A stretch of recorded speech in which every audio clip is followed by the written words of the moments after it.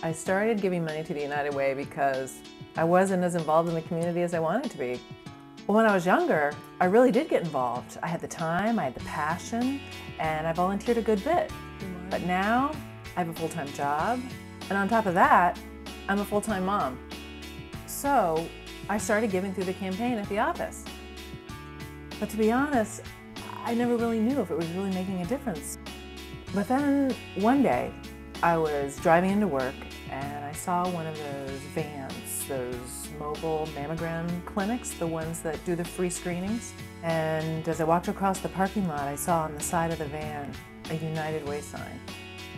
And I remember thinking, that's how I'm helping.